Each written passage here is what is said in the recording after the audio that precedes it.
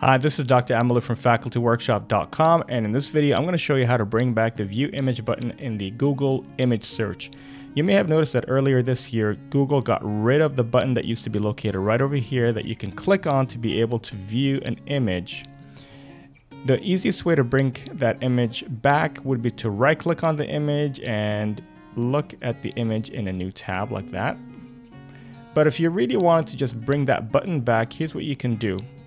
You can go to the web store, either through the button over here or at the bottom right hand of your screen. Click on the Chrome web store and type in View Image.